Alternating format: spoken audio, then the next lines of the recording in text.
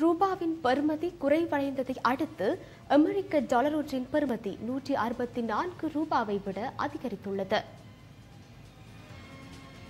1977 ஆண்டு ஜனவரி மாதம் டாலர் ஒன்றின் விலை $8.95 காணப்பட்டது.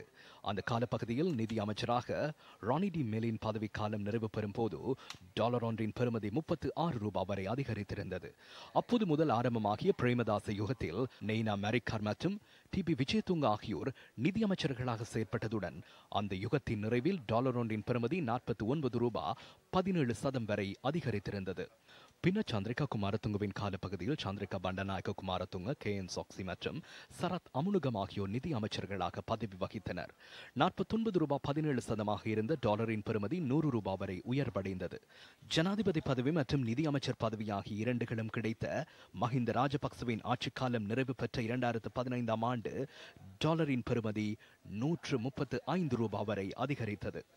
எனினும் 3 வருட நல்லாட்சி அரசாங்கத்தில் ரவி கருணாநாயக்க மற்றும் மங்கள சமரவீர ஆகியோர் நிதி அமைச்சர்களாக பதவி வகித்த இதுவரையான காலப்பகுதியில் $164 வரை டாலரின் பெறுமதி உயர்வடைந்துள்ளது. அன்றிலிருந்து இன்று வரையான அனைத்து அரசாங்கத்திற்கு கீழும் ரூபாவிற்கு ஏற்பட்டுள்ள நிலை தொடர்பில் பொதுமக்கள் கூறுவது என்ன? இந்த நாட்டில் நாம் எப்போது சிரிப்பது?